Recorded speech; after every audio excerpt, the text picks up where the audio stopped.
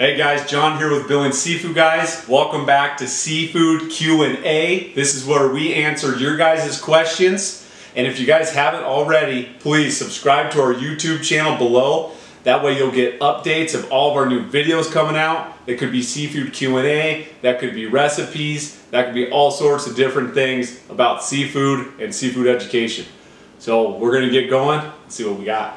Okay, Justin was wondering why king salmon is available year-round, but the others have such short windows. Okay, yeah, this is a great question. So there's a lot of cool material out there that breaks down the seasons of seafood. And one of the really interesting ones for wild seafood is the different seasons of salmon.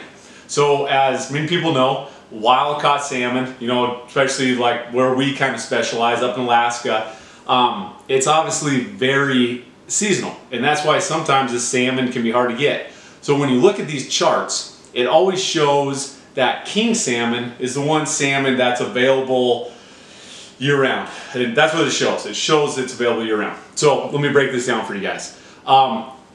Yes and no. So it's skewed. You know, like most salmon, you know, the seasons for king salmon, which is one of the salmons that gets going a little bit earlier.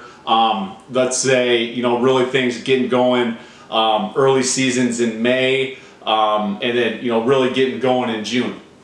So that's when you're going to see more of the volumes of king salmon coming out. That's when there's going to be more fresh stuff available. You'll start seeing frozen stuff show up, and that's when the majority of the salmon is available. So for market wise, that's usually when you're going to see the better value or the better prices on king salmon at your supermarkets or at your seafood provider. A couple things going in with that. That is also going to depend on really just the management and how much king salmon is available. That's going to affect prices as well. So being available year-round, there are some seasons, winter seasons for king salmon. So king salmon are out there, they're in the oceans, up in Alaska, and some of you guys might have heard the term of a winter king.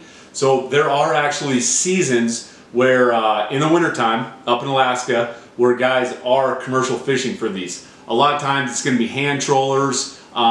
It's just, you know, growing up in Alaska, when I was around that stuff, it was never a super big fishery. There wasn't, it kind of depended year to year. Sometimes there were winters where guys were going out and just hammering them. There were other years where guys couldn't even find them.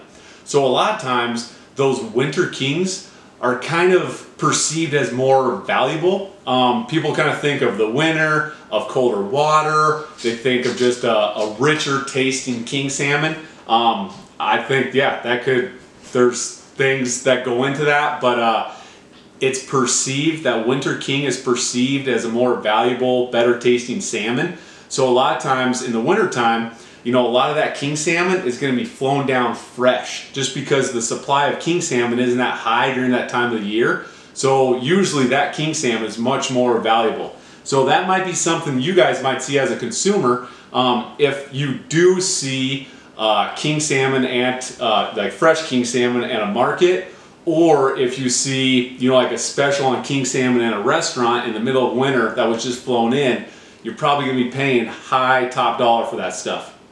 So yes, there are some other seasons in the wintertime that king salmon are harvested that kind of put it on those charts as available year-round. But just remember, the majority of king salmon is going to be in the late spring through the summer. That's when you guys are going to get your best value as a consumer.